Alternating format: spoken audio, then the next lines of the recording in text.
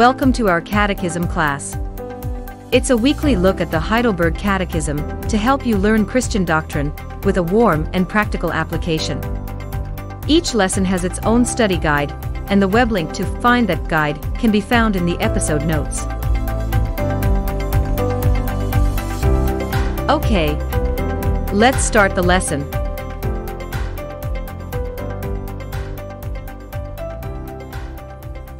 So welcome to our Catechism class. Today we're talking about forgiveness in the Heidelberg Catechism.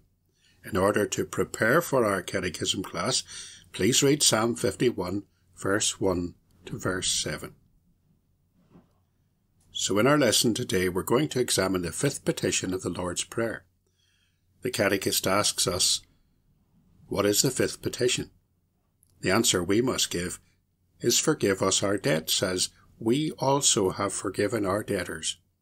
That is, for the sake of Christ's blood, do not impute to us wretched sinners any of our transgressions, nor the evil which still clings to us, as we also find this evidence of your grace in us, that we are fully determined, wholeheartedly, to forgive our neighbour.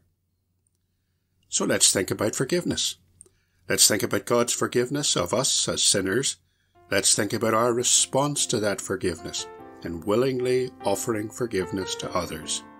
I'm Bob McAvoy, and this is the Semper Reformata podcast.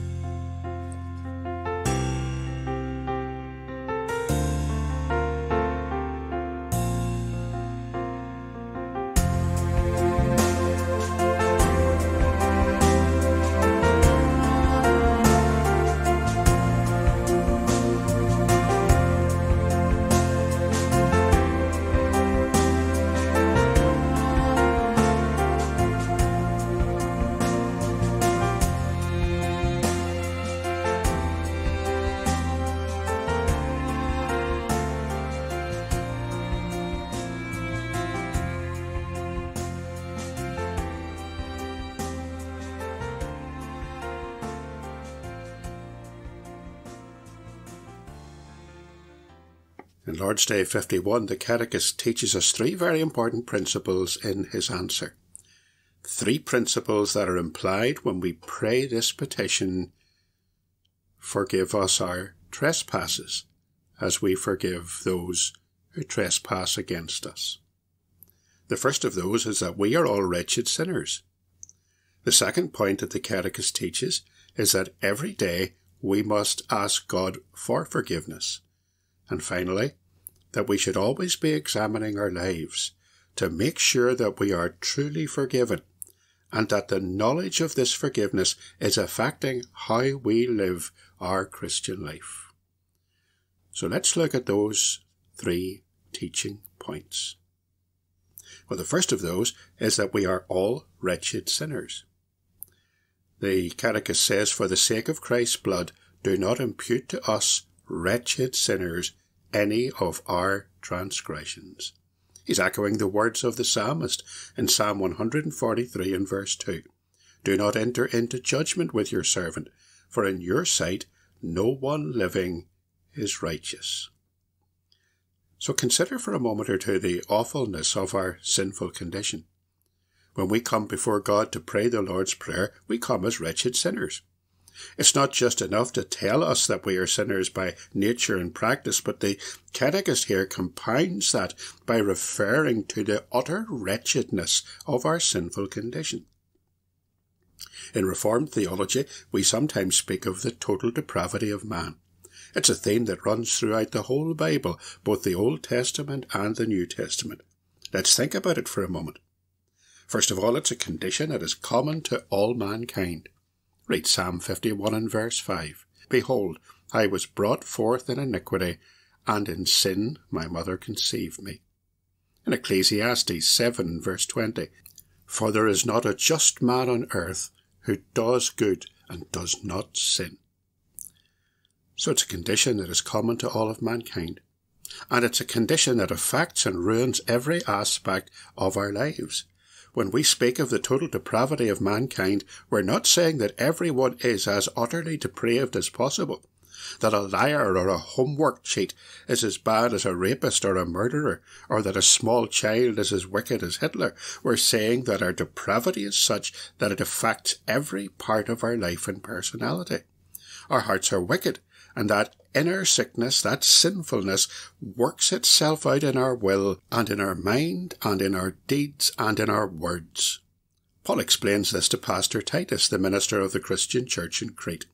In Titus chapter 1 and verse 15, to the pure all things are pure, but to those who are defiled and unbelieving, nothing is pure, but even their mind and conscience are defiled. Now, it's very important to understand this. One of the mantras of the modern age is just be yourself, be happy, follow your heart, be true to yourself. Let me give you a good example of that. Have you ever had any connection with the Girl Guides organisation? When you look at them, they seem on the surface to be a benign enough organisation. An organisation that teaches young girls to be good citizens, an organisation that frequently meets in churches, even some professedly evangelical churches. But when you scratch the surface, all is not as it seems. The Guides once invited all its members and leaders to make a promise to serve God. Later, that was changed to make a promise to serve my God, a major step towards syncretism. And it's changed yet again. It now reads, I promise that I will do my best to be true to myself and develop my beliefs. That's a godless oath, if ever there was one. Its purpose is that in their words, in the words of the Girl Guides themselves, for girls to be comfortable with who they are. We help them to be brave enough, they say, to stand up for the things that are important to them, whilst celebrating the special things that make them happy. And we talk to them, say the Guides, about how sometimes being true to themselves means making difficult decisions, even if their friends don't agree. Now, how utterly depraved is that oath? What if doing what makes me happy is something that involves sexual immorality? Because to follow our heart, to do our desires, to do what makes me happy is in fact inherently sinful. Because our hearts are sinful, and our hearts will lead us astray if we follow the desires of our heart alone. Let's see what the Bible says about this.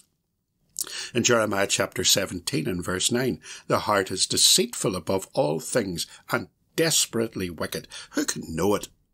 Oh, what would you want to follow your heart for if your heart is deceitful and desperately wicked?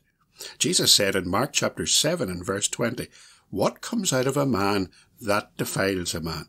For from within, out of the heart of men, proceed evil thoughts, adulteries, fornications, murders, thefts, covetousness, wickedness, deceit, lewdness, an evil eye, blasphemy, pride, foolishness.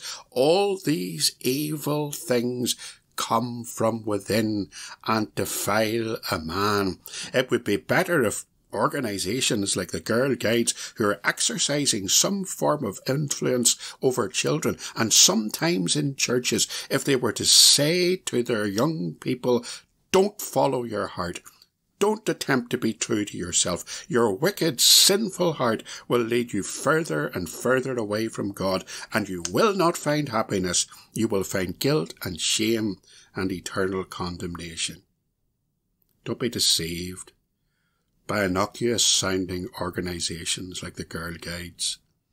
Check everything out thoroughly before you allow your children to be part of a politically correct, woke organisation. So our wretchedness is a condition that is common to all of mankind. And our wretchedness is a condition that affects and ruins every aspect of our lives. And our wretchedness, as is implied in the word, is a miserable condition. It's wretchedness. Do you know, in Northern Ireland here where I live, if you ask someone how they're keeping today and they say, do you know, I really feel wretched, you'll know that they're very poorly. You'll know that they're very sick. Now, we are poor, guilty, wretched sinners. And because we're living lives that are well astray from our created purpose of bringing glory to our Creator, we will be deeply unfulfilled and deeply unhappy. Do you know, the first step to forgiveness is actually to admit that you need forgiveness, is to admit that you're a wretched sinner, to acknowledge the fact before God, to fully appreciate the depth of sin and the eternal consequences of willfully remaining in a state of unforgiveness. We are wretched sinners.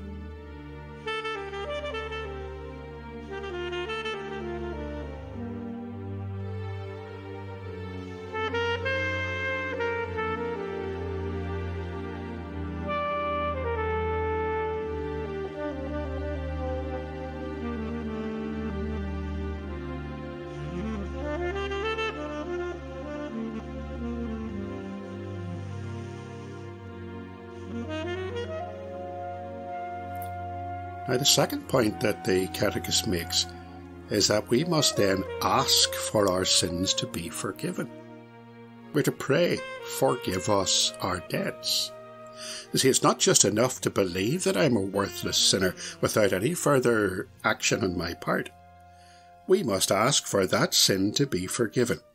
In fact, living with an awareness of sin, living with our conscience deeply troubled and unable to find respite, would lead to a life of utter despair. It's bound to lead to depression. Perhaps, I would think, even to suicidal thoughts. That's why so many of those who are living in what's so-called alternative lifestyles, living in a conscious state of open rebellion against God and His ordered plan for humanity, those people often have a really high suicide rate among their number. In fact, the further that our lives diverge from God's standards, from His created intent for us, the more miserable we become. Someone once asked, what would you say to a young gay man who was contemplating suicide because they heard that homosexuality was a sin? My answer to that's very simple. Repent. Repent of your sin.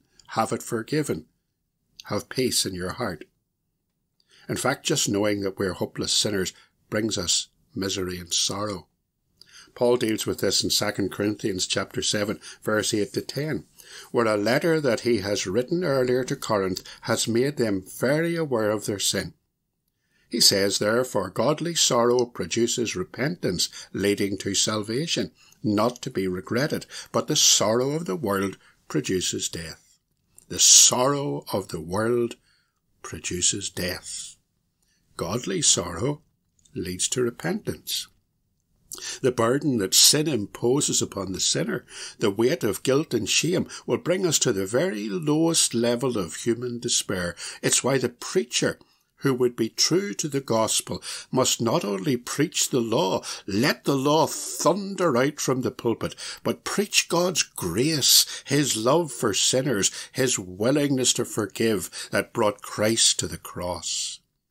So being convinced that we are guilty, wretched sinners, we must ask God to forgive us all of our sins. Now that begs the question, what will praying for forgiveness involve? Our instructor helps us with the content of that sinner's prayer. It involves pleading the blood of Christ. For the sake of Christ's blood, says the Catechist. Now, what does he mean by that? What does he mean by this phrase, "for the sake of Christ's blood"?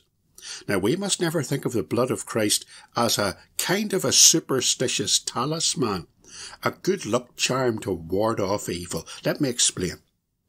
A group of Christian singers were setting off to take part in a meeting in the town of Cookstown.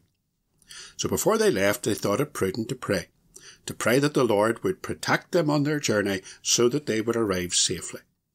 One of the men led the group in prayer. He prayed, "Lord, give us journeying mercies, and cover this car in your blood." Now, I'm quite sure that in His providence, God does protect us as we travel. But that's not what we mean when we talk about pleading the blood of Jesus. When we're talking here, and when the Catechist is teaching us about the praying for the sake of Christ's blood, praying for forgiveness for the sake of Christ's blood, that's about our sins being blotted out. When Jesus died for us, when he shed his blood for us as the sacrificial lamb. Matthew Henry expresses this prayer like this: For his sake we entreat you, blot out all our transgressions, and enter not into judgment with us. Through him let us be reconciled to God, and let the record of debt that stood against us with its legal demands be cancelled and set aside, being nailed to the cross of Christ, that we may be made alive together with Christ, having all our trespasses forgiven us. In 1 Peter chapter 1 and verse 18, we read, knowing that you were not redeemed with corruptible things, like silver or gold, from your aimless conduct received by tradition from your fathers, but with the precious blood of Christ, as of a lamb without blemish and without spot. He indeed was foreordained before the foundation of the world, but was manifest in these last times for you. So it involves pleading the blood of Christ, this sinner's prayer. And it involves laying down our burden of sin at the cross. Sometimes we talk about simply resting in Christ's finished work. So the Catechist says, do not impute to us, wretched sinners, any of our transgressions. In Romans 8 and 1, Paul says, there is therefore now no condemnation to those who are in Christ Jesus, who do not walk according to the flesh, but according to the Spirit. All of those wicked sins which emanate from the heart are forgiven, having been laid upon God's spotless Son, and instead we're credited with his perfect righteousness. 2 Corinthians 5 and 21. He made him who knew no sin to be sin for us, that we might become the righteousness of God in him. So this sinner's prayer involves pleading the blood of Christ. It involves resting in Christ's finished work on the cross. It involves continual, lifelong repentance. For the Catechist acknowledges here that there is evil which still clings to us, and that it is forgiven too, that it was covered by Christ's blood at the cross. In our last Catechism class, we looked at the fourth petition in the Lord's Prayer, the petition that reads, give us this day our daily bread. And we found out that this is a continual duty. For because we're to pray only for enough bread for this day, we will then need to pray tomorrow for enough bread for that day. So praying for daily sustenance from God becomes a daily task. When we pray, we say, forgive us our debts, as we forgive our debtors.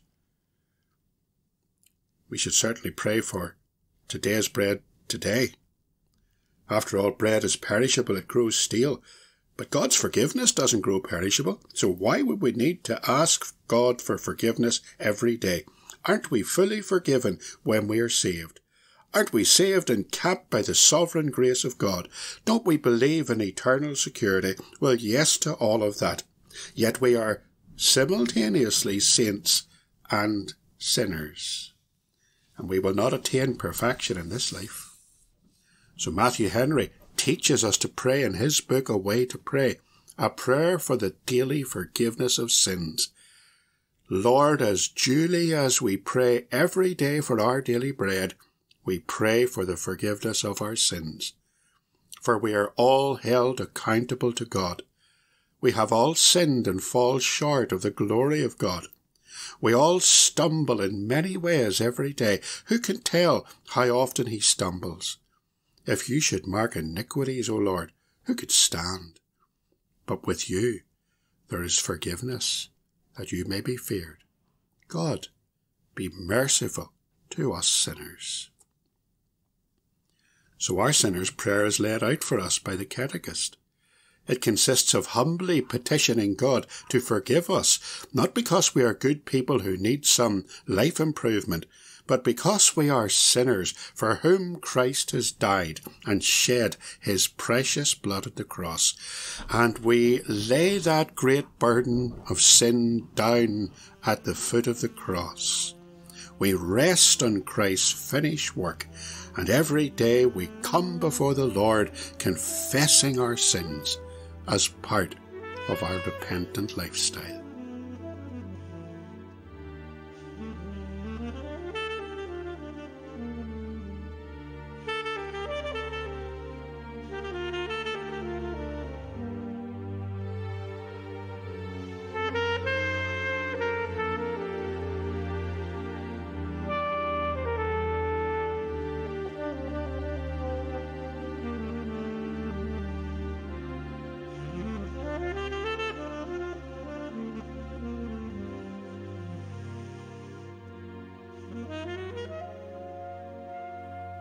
Finally, the Catechist insists that we should look for the evidence of God's grace and his forgiveness dwelling within us. He says, we also find this evidence of your grace in us, that we are fully determined wholeheartedly to forgive our neighbour. In Matthew chapter 18 and verse 34 to 35, there's a serious warning for those who are forgiven and who refuse to forgive. His master was angry and delivered him to the torturers until he should pay all that was due to him. So my heavenly Father will also do to you, if each of you from his heart does not forgive his brother his trespasses. So we're to examine ourselves. We're to look inwardly. The Lord's Prayer includes with the phrase, forgive us our trespasses, the phrase, as we forgive those who trespass against us. We've been forgiven a huge debt, freely forgiven.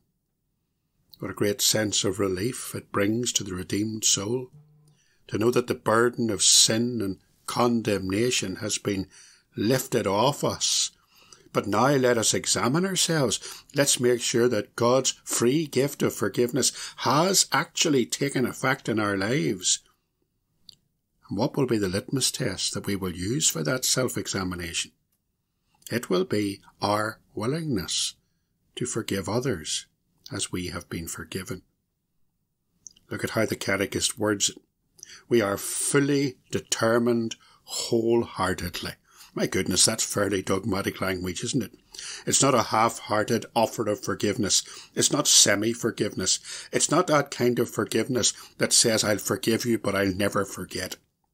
It's not the kind of forgiveness that leaves the door open for simmering resentment that never goes away. We're to offer complete forgiveness to others, fully determined wholeheartedly to offer complete forgiveness to others, just like the forgiveness that we have received from our Heavenly Father in Christ. A wee word of caution. Way back in the 1970s and 80s, when Northern Ireland was deeply embroiled in the vicious IRA campaign against the state, you would have heard people talking, people who'd been deeply hurt and lost loved ones and perhaps been injured and maimed by terrorist actions. And they'd be talking about how they had forgiven murderers and terrorists who had done this terrible damage. Now, we would have great sympathy for those deeply affected victims of terror. But be careful. While we're to be prepared to forgive others, and while we should offer that forgiveness, claiming to forgive unrepentant terrorists is futile, for they will fling your offer of forgiveness back in your face. Forgiveness and repentance go hand in hand. Pay careful attention to the words of Jesus in Luke 17 and verse 3, where he says, take heed to yourselves. If your brother sins against you, rebuke him. And if he repents, forgive him. Now, do you see the difference? We're to have a wholehearted willingness to forgive, but forgiveness involves repentance. So be careful.